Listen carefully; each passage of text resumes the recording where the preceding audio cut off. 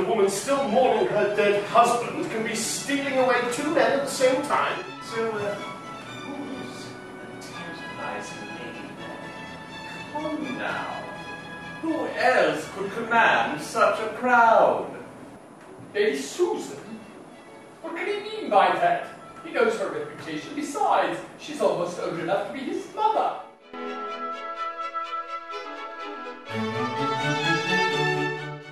Is she also one of those, whatever that French word is? Coquette. No.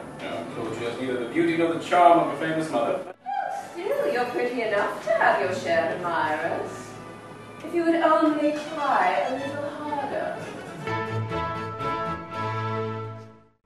I just mean to say that any woman of sense has to calculate what she's really worth to men, and for how long.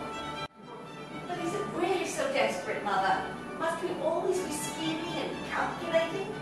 Surely there is someone out there, not wholly lacking in wealth and common sense, whom I can love and who can love me in return.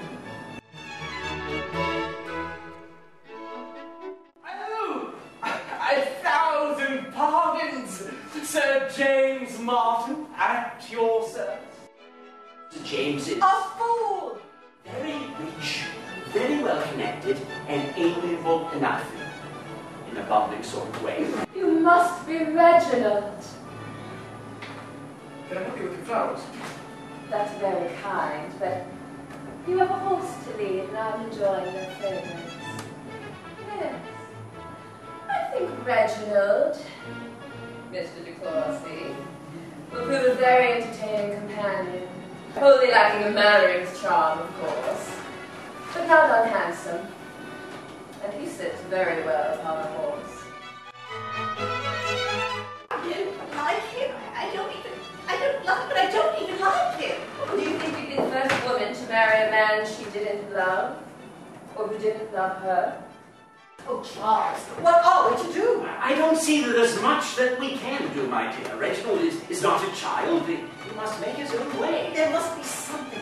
Don't you see? If we let these things continue, Reginald will be lost. They will surely marry.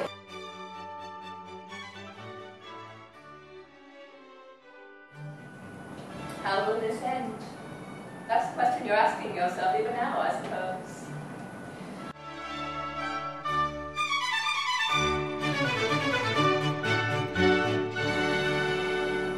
Well, you don't expect to hear it now, do you?